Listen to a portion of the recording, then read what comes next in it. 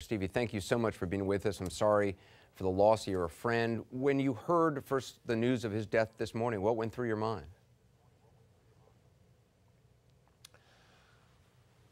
Well, it's a heartbreak, and I was shocked. I didn't believe it, as I find it still hard to believe. You know, in this journey of music, we as artists that sort of create the reflection of society, and reflect really the people that really want to see a better world, a better people, a unity of people, all those things, as did his music do, and will continue to do for those of us who will continue to listen to it. It's a heartbreak to lose a member of that army of love. That army of love. The clip that Prince there we showed talking about you on Larry King, saying you were a role model for him, an inspiration to him, particularly when it came to playing his own instruments. I wonder, how did Prince influence you? How does he inspire you? Well, he was a great musician. He loved music. He loved playing his instrument, and you know the times that we did jam together were amazing, with all the various people he would bring together. And most of all, he brought all the various cultures together. He could play classical music if he wanted to. He could play jazz if he wanted to. He could play country if he wanted to. He played rock. You know, he played blues. He played pop. He played everything. He was just a great musician, and very cognizant of what his responsibility was as a musician and a human being. Today I was watching a recording of a concert that you did in Paris back in 2010. You were performing Superstition. Prince was accompanying you on the guitar. And what I think gets lost sometimes about Prince is, I mean, he wasn't just great, songwriter. He was a stellar guitar player. And it wasn't just guitar. He played nearly all the instruments on his first 5 albums. I mean, that's incredible. Mm-hmm. Yeah, it's amazing. And you know, it's fun to do that, because basically you're going inside yourself and you're really giving people every single part of what you feel. It's what your soul is saying. This is how I want this to be played. And fortunately, I can play it and express myself. It's like an artist painting a picture. So he was a great artist of picture, of sound picture and music. And so this is an amazing day.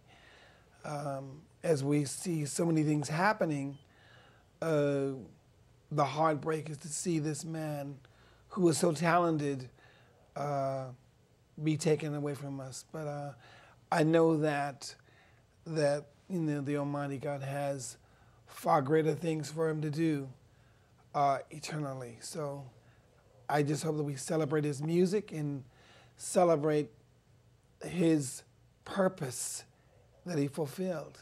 With that in mind, that idea of celebrating his music, I know you and Prince sang together at the White House last year. Is there a favorite song of yours? Is there something, I think you're near a piano, is there anything that comes to your heart, that comes to your head in terms of music when you think of him? You know, I love Purple Rain. I love the whole album. It was incredible. But I loved all the stuff that he did. You know, the song that I liked the whole album, but I think I like Nikki Grind. It was like an interesting kind of song. And, but again, as people I heard say earlier today on CNN, there was someone that said that he was able to mix the blessing of life of God and yet, you know, the marriage of sex and passion. So that's very, very true. He had fun doing it, and you know, it's rare for me that I can feel, you know, with every single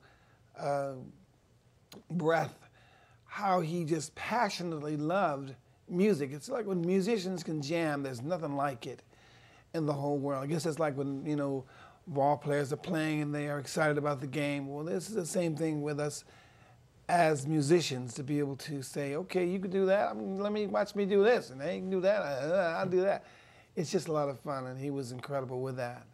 Is there, I don't want to put you on the spot, is there any song you want to sing a little of or play a little of? Or, again, I don't want to put you on the spot if you're not up for it. Yeah, I think I would probably break down Okay. if I do a song right now. But, you know, he was incredible. And I'm just glad that I was able to say to him, I love you, the last time I saw him. And he wrote a lot of songs for other artists over the years, and he was also a philanthropist, donated instruments for young musicians, was concerned about social justice issues, about, I mean, he did a lot of things for charity and didn't necessarily, you know, get his name associated with that. He did a lot of things anonymously. Well, I think his spiritual commitment was far bigger than, you know, him having to say he did this and he did that. His commitment was in the action of what he did, not with the satisfaction of letting people know that he did it. How do you, I mean, I don't know if I should even ask this question because it's maybe too soon to figure this out, and certainly we'll always have the music, but how do you hope people remember him? Just a great musician, a great producer, great songwriter, someone that allowed himself to be himself and encouraged others to be themselves. And he was very free. And to do what he did without fear was a wonderful thing, because it's always great, it is always great when we don't allow fear to put our dreams to sleep, and he didn't.